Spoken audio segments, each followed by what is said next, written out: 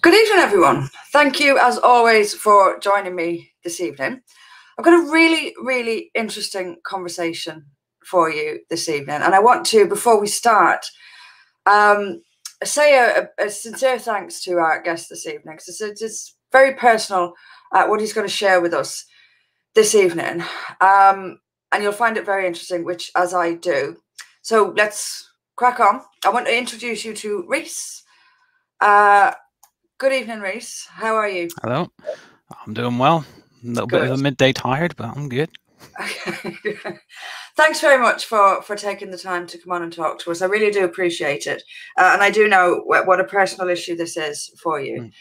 So I'm very grateful to you for talking to us about it. So let's start at the beginning. You are what we would call a detransitioning. Yeah. Is that a fair description? Yeah. Okay.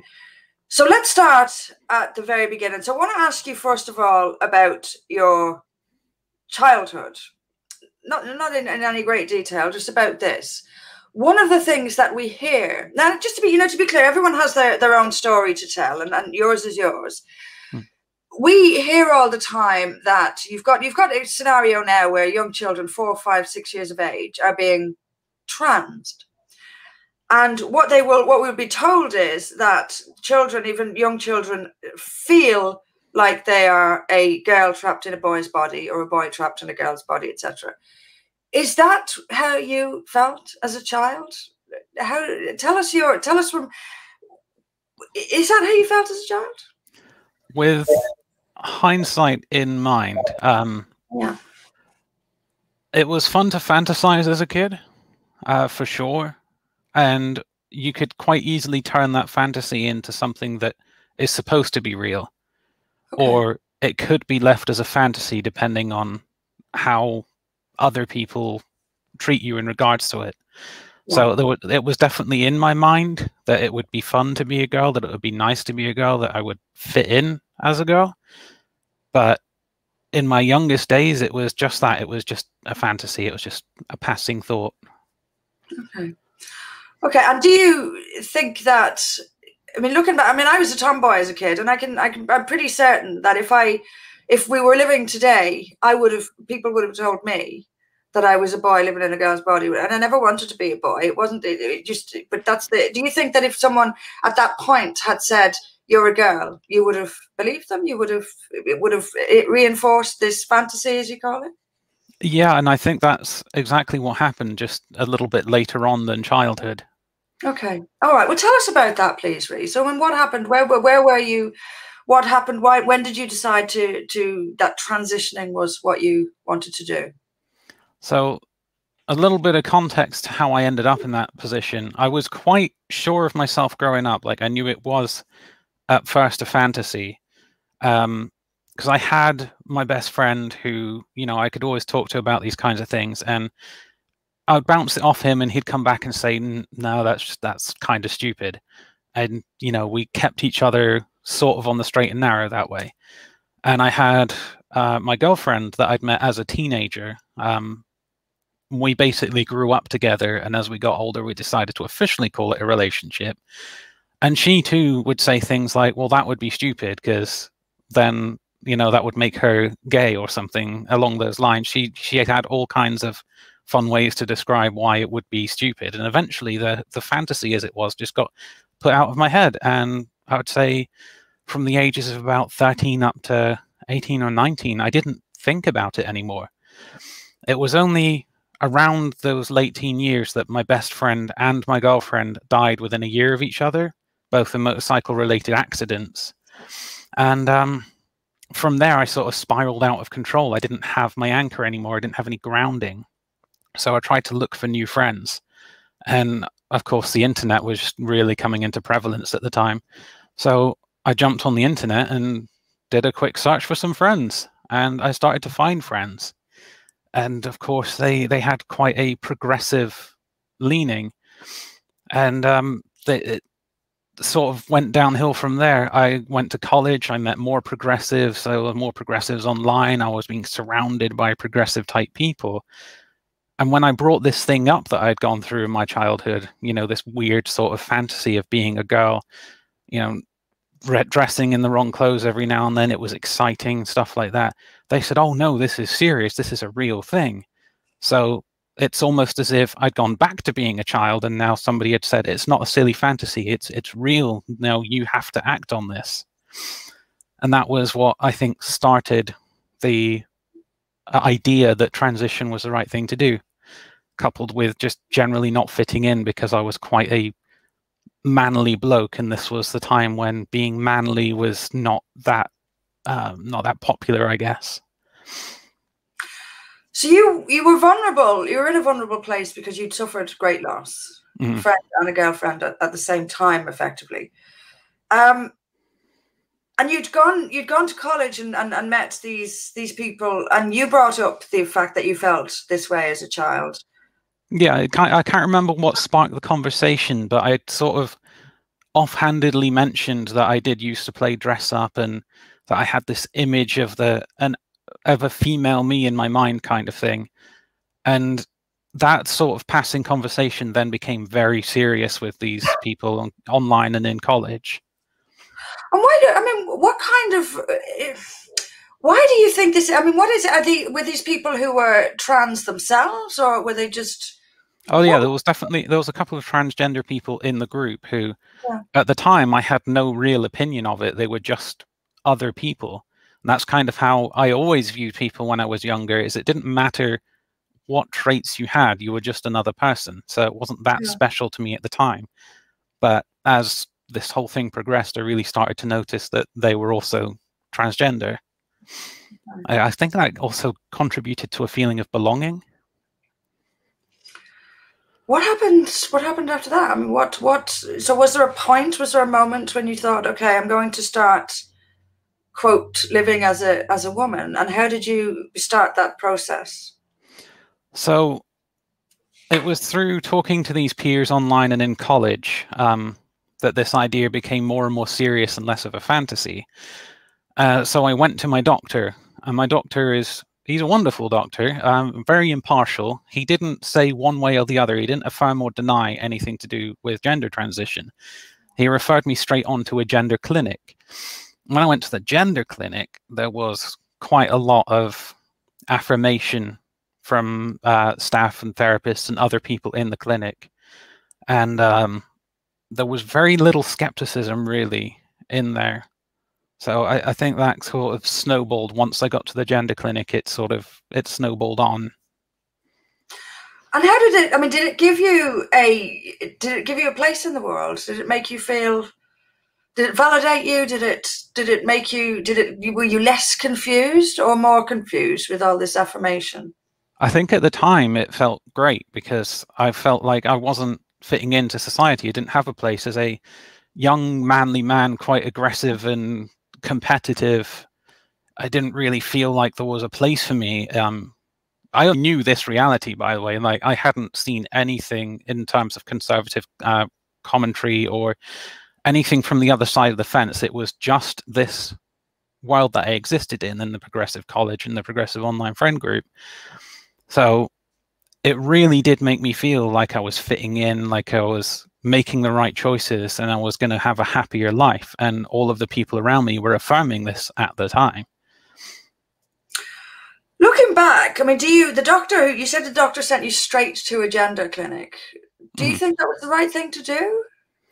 I think with the tools at his disposal and the job he's supposed to do, I think that is the best he could have done. Because obviously he's not really supposed to have an opinion on these kinds of things. But I don't really hold any ill will to my doctor. I think he did the best he could in the situation. And at the gender clinic, it was just affirmation, affirmation, affirmation. There was only one narrative. Almost all the way, yeah. There was one, I think, I'm not sure if they were a therapist or an endocrinologist, but it was an older gent, and he basically contacted my parents and said that he didn't think that my gender dysphoria was sincere. And of course, because I was surrounded by all these progressive types and all this affirmation, my first go-to was to dismiss him as a transphobic. So that happened a lot, honestly. My middle brother also didn't think that this was the right thing to do.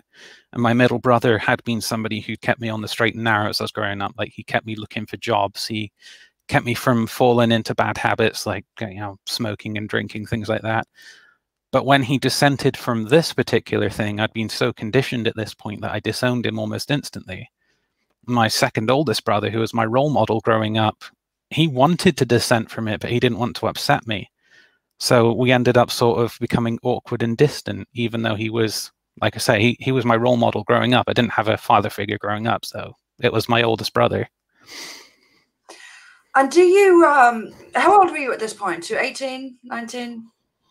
When I started the transition properly, I think it would have been about 25. Oh, okay. So quite late. Mm-hmm. I'd spent a long time sort of deliberating back and forth on it, but like I said, this was the only reality I knew, so it seemed like the way forward. So how soon after you went to the gender clinic did you start to the actual transition? I think it was within a couple of months I got a prescription for the testosterone blockers. I think it was Spiro something, and the estrogen tablets, and then I was on the start of the 2 years living in Roll, and it only took a couple of months to get there.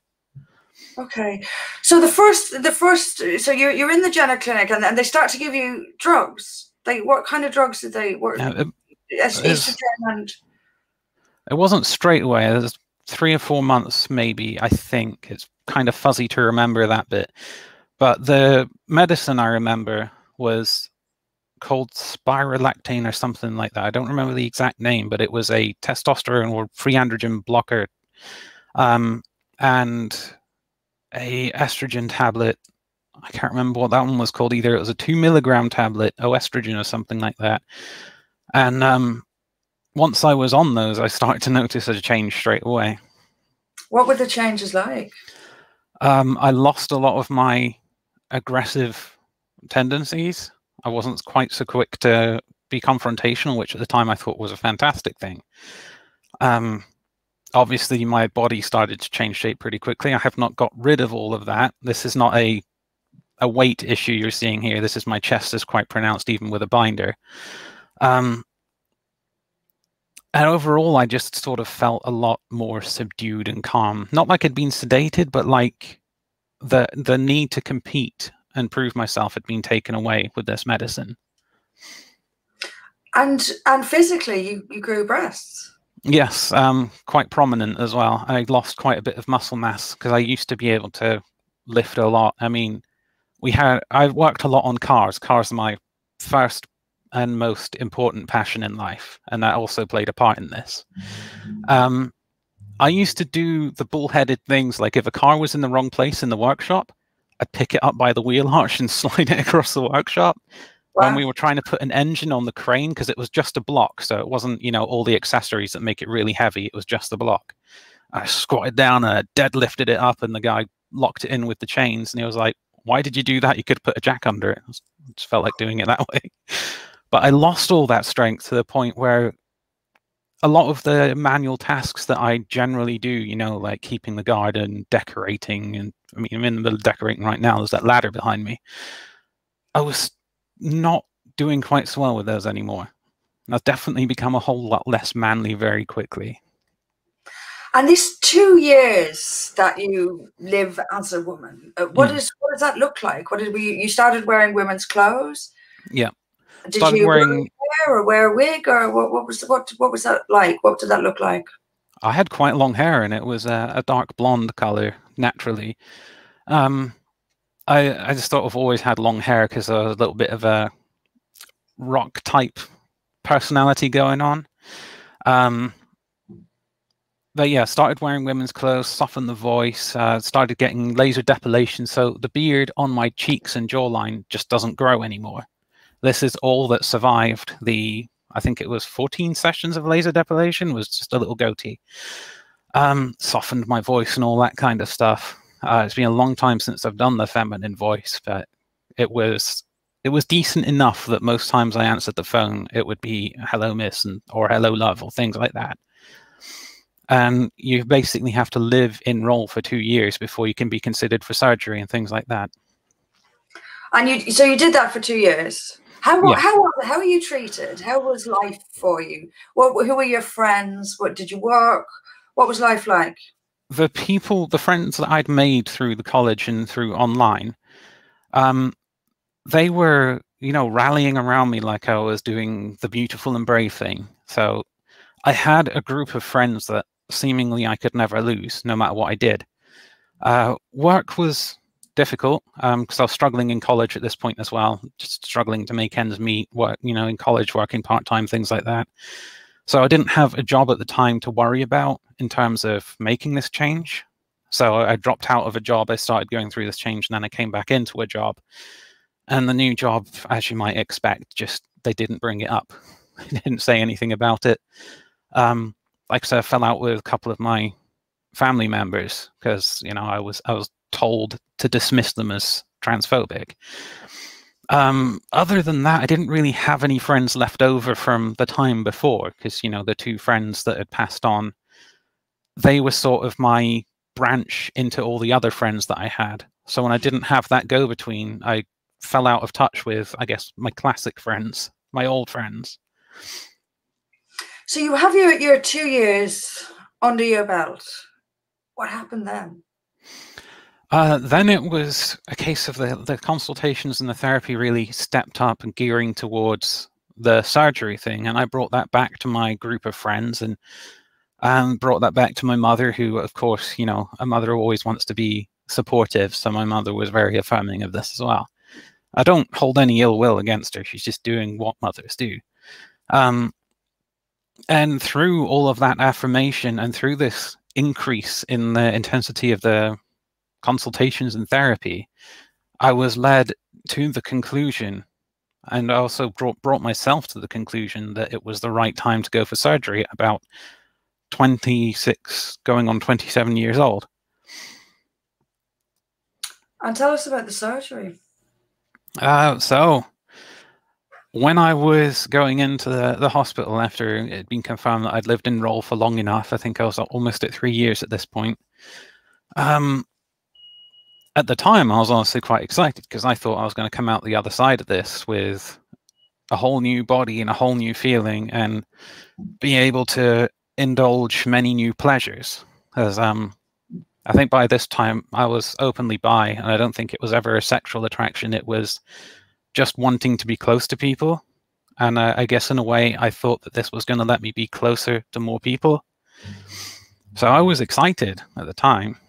And then when I woke up after the surgery and lifted up the sheets and looked down, I was like, oh, so that really happened and I can't go back from that.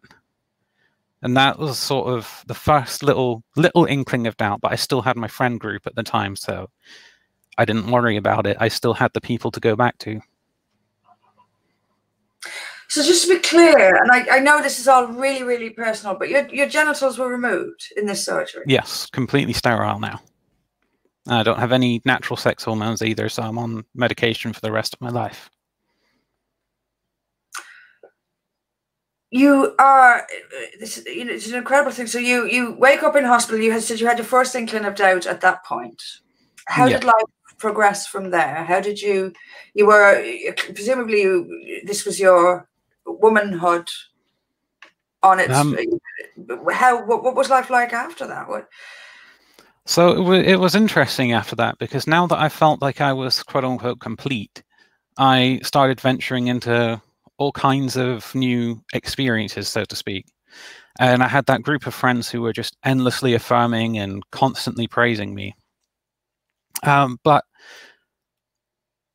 from there, I felt like I now had the confidence and the body in the presentation that I could now go and see more of the world as the me that I thought that I wanted to be. So off I went to America, of course. Being told that America's quite transphobic and all of this kind of stuff, especially the rural areas, the Republican areas, they say, oh, they're very transphobic, you don't want to go there, and all this kind of nonsense that it turned out to be. Because when I was in America, I went to rural Kentucky, rural Indiana. I think I was there a total of 12 months. I encountered no issues, no bigotry of any kind. In fact, a lot of people were just fascinated because I had quite a strong English accent at the time. So it was lovely. And that was also sort of the first part of the awakening to the mistake that I'd made. Explain that. People were kind and accepting of you, but this awakened you to a mistake you'd made. How? In what way? As I was saying about the college, and I made it to university, the colleges and the online friend group I had, that little circle was my entire reality. Yeah. All of those progressive type things were my entire reality. So when I went to America and I met people who live outside of this reality because they seceded from this sort of overbearing government control of everything you're allowed to see and hear, I started to see and hear other opinions. I started to see people actually living a free life, as in, you know, free to make their own choices and make their own way in life. People who'd worked as hard as I'd worked and come out way higher up the ladder than I had. So it started to really open my eyes to there's a whole world outside of this progressive reality that I'd basically grown up in and transitioned in. So was it a matter of you felt you could have been yourself in this realm of freedom if you hadn't been? Is that am I getting clear? I mean, yeah, I think if I'd been born in America and grown up in America, I'd be a very different person, because there was two sides to the coin in America. There's yeah, sorry. Were they trying to? Was there any persuasion from the people you met in America that you had made it? Did someone say to you, "You've made a mistake. You should have been. You should have stayed"? There was no overt. There was nothing like that. There were people who were very, very supportive and almost coddling of it. Sort of the same as there is in the UK in my former progressive group of friends. They were very, you know, supportive of it. And then people who didn't really have an opinion on it, they didn't say anything about it. So I never really met any strong opposition whilst I was in America. I even volunteered at a couple of churches trying to see if I could maybe get workplace sponsorship for immigration. Yeah. And even in churches, conservative churches, Catholic churches, old school churches, I still didn't run into any issues. In fact, I think the only place I ran into issues was probably California, which yeah. Interesting. Yeah. So you started to question whether or not you'd done the right thing when you were in America. What happened next? I mean, how long were you having these thoughts? When you come back to the UK, you were still thinking, I've made a mistake? So it was whilst I was in America, seeing this whole other side of things, that I started to think maybe I'd made a mistake, because obviously this was about 2015, 2016, 2017, across those years. So this was the start of Donald Trump's presidency. And there was all kinds of propaganda about him being transphobic and anti-LGBT and all of this kind of stuff. And of course, I believed it straight away. I thought, what a terrible, terrible person he is. But then I got speaking to people on the conservative side, people on the Republican side, and they cleared up a lot of the lies and propaganda, and I brought that back with me to the UK. So I now had a lot of questions. And the moment I started voicing any of these questions or asking any of these questions, my little progressive friend group got smaller and smaller and smaller. And the last nail in that coffin that really made me realize I've made a terrible mistake and I've been living in this fabricated reality is when this whole zealous obsession with the green movement started to really pick up in the UK. And like I said, the cars are my thing. That's all I've ever really wanted in life, is to have a nice car, especially a classic. And I started questioning that, and that was sort of the last progressive friend dropped me at that point, because how could you be a climate change denier? How could you? Except I just wanted to know, what actually is it, and how dangerous is it, and what is it without the media and the propaganda behind it? And that was almost, I would say that was the tipping point. I went from I'm okay being a woman to, oh my God, I've made a terrible mistake, when all those progressive people just dissolved around me. And now I'm out on my own. No more support from the gender clinic or anything like that either. They basically push me out the other side. I'm a successful statistic, and that's it. And now I've got to figure out the rest. So you had lived as a woman for how many years altogether? I think by the time that I actually finally socially detransitioned, I think it'd been 8 years. 8 years. And what was it like when did the point come when you thought, okay, I'm going to return to maleness? So when that group of progressive friends dissolved around me, and now I was suddenly alone, I'd come back from America with all these questions, and now I had no friends to ask. I thought, screw it. I'm not going to listen to any more of what they tell me I'm allowed to listen to. I'm not going to listen to any more propaganda, or any more news media, any more politicians or anything. And I just went and did all the things that I'm not supposed to do. I went and listened to Jordan Peterson. I went and looked at conservative Christianity. Even the Jehovah's who came to my door, who were also a big part in this, I listened to them. You're not supposed to listen to them if you're progressive. You're supposed to have no religious callers on your door or something like that. But I listened to them, and then we came in, we had tea and coffee, and we talked about the Bible.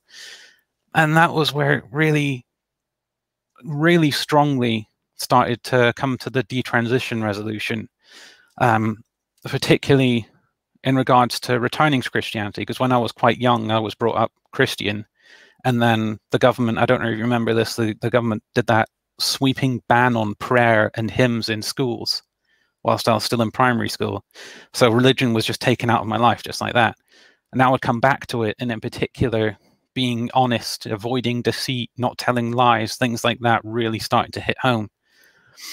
I think I came to a realization at this point that I've got to do something about all of the terrible policies in this country, all of the terrible things that are being done in the name of progressiveness. And if every single one of my interactions is a risk of a conflict, that's not going to help me do that, because being misgendered, of course, as a transgender is quite hurtful. And you want to confront or correct the person straight away. And that puts them in a defensive position, because if they misgender you, they can get in all kinds of trouble for it. And having that sort of potential conflict on every single interaction was not going to help me make the country I'm in or my life any better.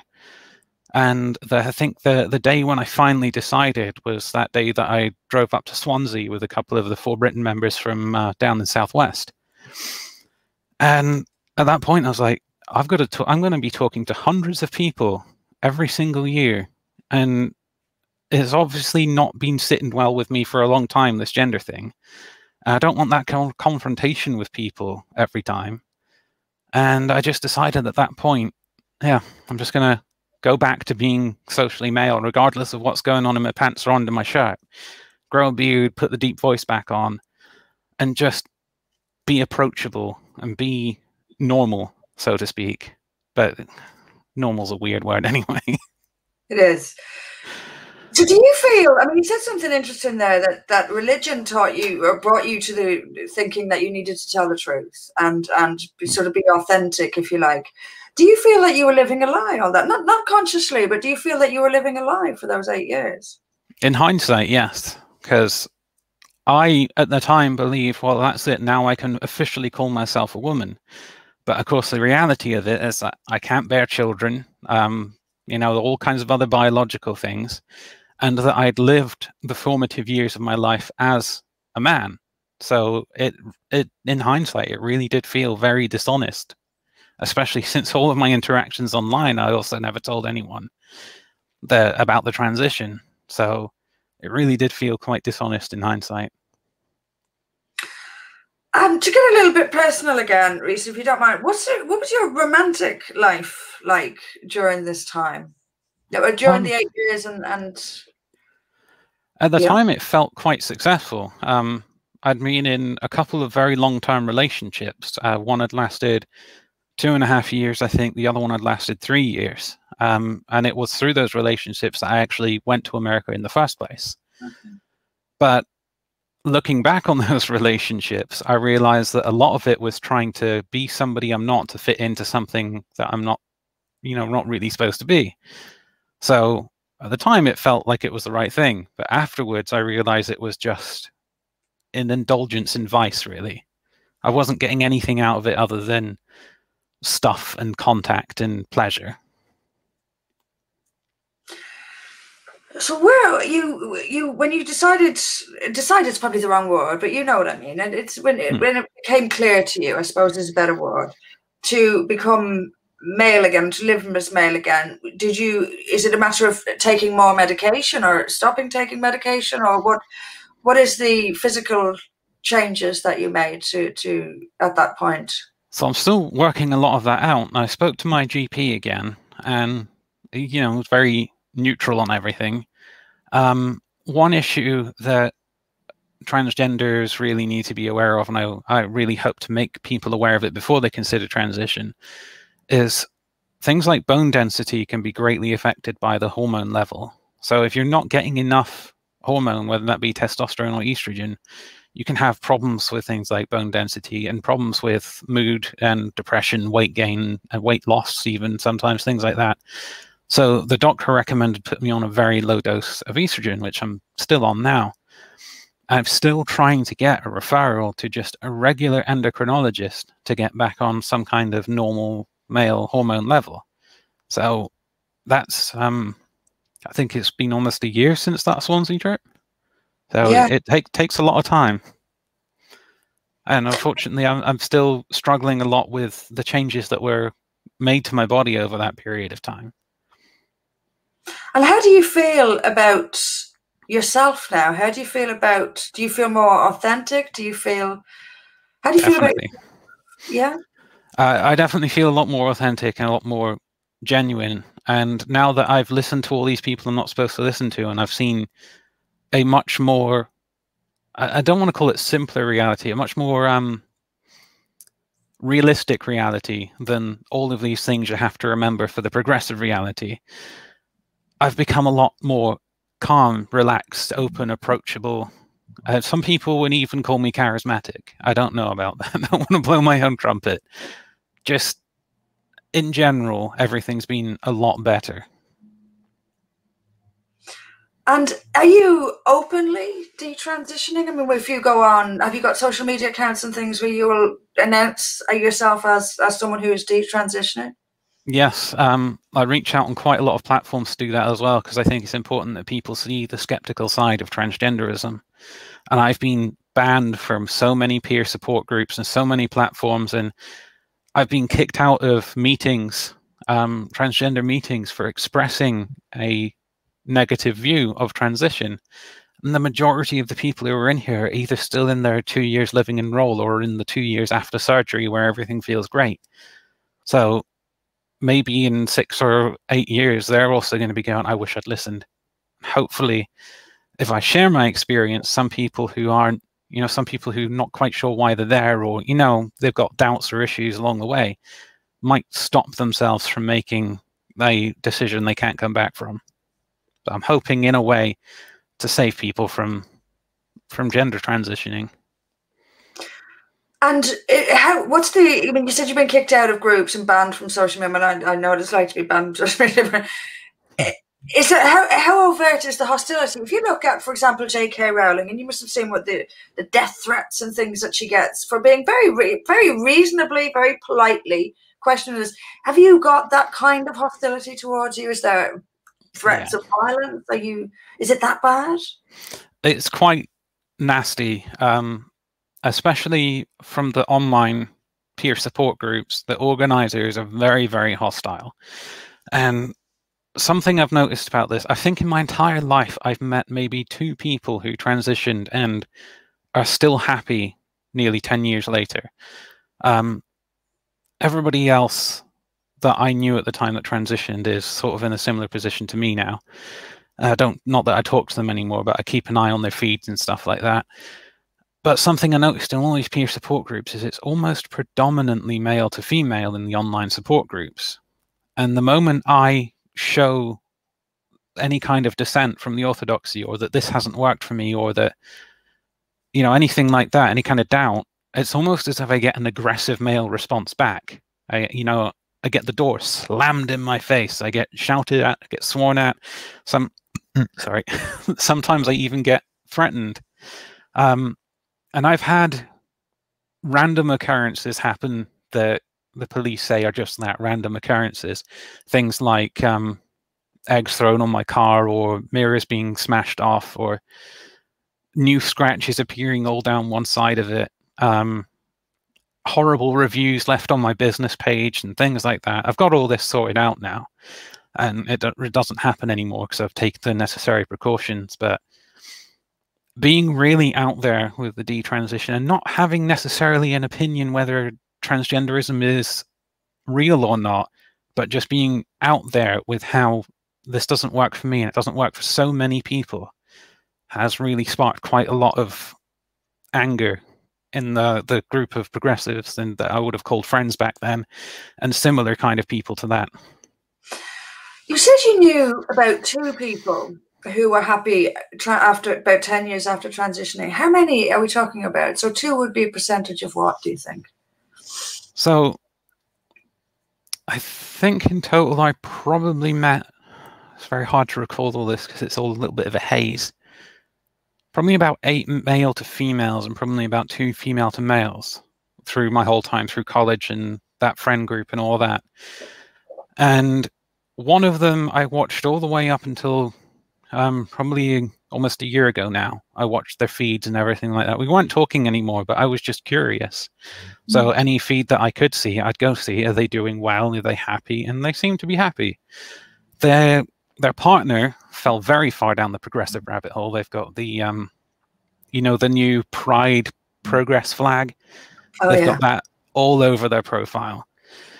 And the other one that I think is still happy in a way is the female to male one, whom I'm trying not to mention any names because I knew them all, you know, quite personally. Still in that progressive mindset, still, you know, basically making the walk towards communism, more or less. But they still seem happy in their gender identity. And all of the others feel like it's been some kind of regret. A lot of them have lost touch with, and I wouldn't be surprised if I tried to get back in touch, I'd find out that they'd opted out or something like that. So if we're saying 2 out of around maybe 10, maybe a 5th would be, the word I perhaps would use would be genuine. Yeah, genuine. I think genuine transsexuals. There may be a case of some cases being genuine. Yeah. Like I said, I don't have an opinion either way whether transgenderism is a real thing or not. But I think by and large it's been very damaging to a lot of people. But I think then again they're still in that progressive place, and I think if they came out of it they might have a different opinion. But like I said, I don't really talk to them, so I can't pry and figure that out, and I don't think it'd be decent of me to do that anyway. And is there a support group for detransitioning? Is there, I mean, are you in contact with other people who are are there, because there's lots of groups for people who are transitioning. Is there a support network for people who are detransitioning? I think there is, but not that I've found locally. There's a couple of web forums and things like that, but I find that the more I step away from that whole area that I was in, I keep calling it progressive, and I don't know if that's the right way to describe it. Well, in topsy-turvy world, it probably is. Yeah. The further I step away from that, the less I find I need things like support groups. The more I find that I am pretty much all I need. So I guess I wouldn't really know if there is, because I just haven't felt a need for it. That's interesting and actually quite positive. Everything's been a lot more positive since I detransitioned.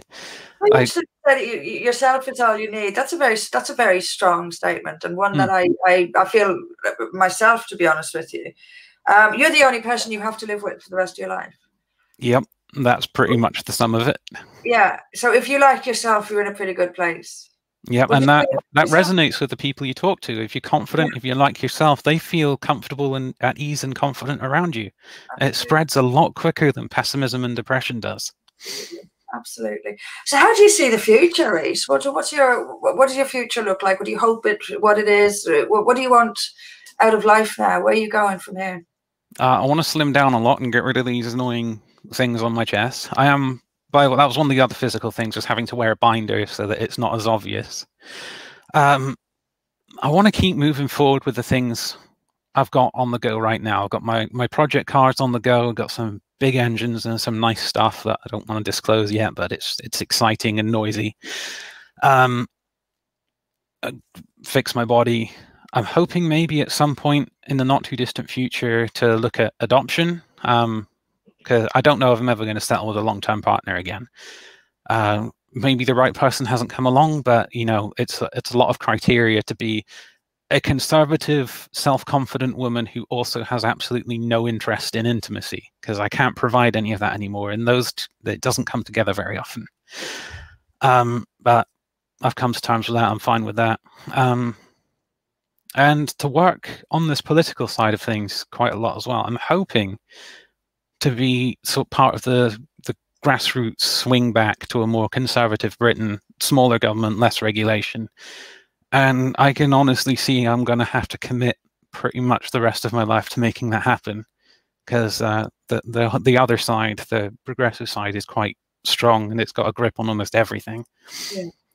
Yeah, it does. It does. What message would you? What would you say to people if you could talk to your 18, your teenage self? And there are other, we know the number of teenagers now who are going through this stuff. It's insane. It's a true epidemic. It is. It is. What would you say to them, Rhys? Slow down. Take your time. Really think about this. Really think about where you're going to be in 20 years. You may not think you want kids now. You may not think you want all your stuff intact now, but in 10 years, you most likely will. It's the same. We've all got a very similar body clock. We're all very rebellious at that age, and then later on we settle down. We want to start a family. We want to own a home. We want to create our legacy. And if you've rushed into it at this point, it's going to be really hard to create your legacy. Not impossible, but really, really hard to do it. Create your legacy. That's a beautiful phrase. I've been thinking a lot about the legacy thing lately. A lot of the youngsters in my family, since I've detransitioned and been more approachable and confident, they've been drawn to me. I've got a nephew who looks up to me basically like he's hero or something, because of the kind of cars I drive, because of the kind of cool toys I have. Like, I've got a sim wheel for doing the racing games and stuff like that. And he really loves all that. And I take him to the airsoft range, and he loves playing with all of the BB guns and stuff like that. So he's really looking up to me, and I like that. And I want to be able to create my own legacy as well as be part of theirs. Fantastic. What car do you drive, Rhys? Let's see. So I've got a Ford Granada Mark II, big square body. I've got a little Mazda MX-5, tiny little roadster, which is surprisingly good fun. I only picked it up as an intermediate car, and now I could never let it go. And a little Mini Cooper, one of the newer ones. And that car is surprisingly fast. Not my favorite, though. The Granada is my favorite. And that's any car in the world, what would it be? Any car in the world. What car would you have? Oh, that's a good question. I think I might want to go for a Volga 24, which is the four-door sedan from the Soviet KGB era in Russia, for two important reasons. One, it's a constant reminder that communism happened and shouldn't happen again. And two, it's a big square body sedan, so I can put a massive engine in the front of it and all that good stuff. You like the big? I like big square cars. That's why I got the Granada, which is also a favorite car. It's hard to choose. It's like, picking between your pets or picking between your kids. It's really hard to do. Well, I'm going to have to look up that KGB car. And Rhys, thank you so much. Thank you so much for coming on. Thank you so much for sharing your very personal story with us. we have so many. I think that to me, there are so many people who are looking for a place in the world, who are lacking in self-confidence. And this is normal for teenagers, I think. They're looking for somewhere to belong, and this offers them something. Absolutely. It's a little insidious. Yeah, and then you have this trans activism group, which is almost, to me, preying upon vulnerable young people and persuading them to... I'd say that sounds exactly right. Drastic for political reasons. And you know what's interesting to me is that a lot of these people aren't even transsexuals. No, it's like all of the activism's going on right now on that side of things. The people that are advocating aren't even part of the group that they're advocating for. Yeah, it's bizarre. It reminds me of the Black Trans Lives Matter march in London. And I think it was a load of white people. I don't think there was a single black trans person there. So there's something, you know, to me, it is an element of control and an element of reshaping society and making objective truths unfashionable. And this is, of course, the road to, you and I agree on this, I think, communism. That's where I'm going. That's a big reason I've become so politically active is the green movement, the identity movement, the race movement. They're all the good intentions that pave the road to hell. They all go straight to communism, and a lot of people are just unaware of it, and they need to be aware of it because communism doesn't work out well. No, it's got a really bad track record for the amount of people that have died and suffered under communism. Rhys, I wish you nothing but the very best. I'd love to see you in Parliament one day as an MP for Britain, perhaps. Yes, I'm definitely considering it. I wish you very good. Please do. Just cleaning up my internet history a bit at the moment. Fair enough. Listen, thanks, Rhys. Thanks for sharing this with us. I really wish you well, and do stay in touch. And hopefully I'll see you in person again. Yes, that'd be good. All right, take care. Thanks, Rhys. Thanks very much. Thank you. Thanks for having me. Fantastic, and thank you. It's just so much to Rhys. I mean, it's a really personal thing, the most fascinating conversation. And again, I mean, my own view on all this is I do think there are a very, very small number of people who are happier and will be happier having undergone this transition. But as Rhys says, this is a tiny number in comparison to those who are left unhappy by this. I do believe that there's a lobby, a political lobby, an extreme left political lobby exploiting people at their most vulnerable and putting them through, or the result is, and the effect is to put them through irreversible changes in their bodies and their lives. And we need to say something. We need to speak up against this. It's very brave of Rhys to do so, but we all must join Rhys and do the same. This is insidious, this is dark, and this is preying on vulnerable people. Thanks everyone for watching. I shall see you back on my live stream on Monday night, and sincerest thanks again to Rhys for this fascinating discussion. Thanks everyone. See you soon.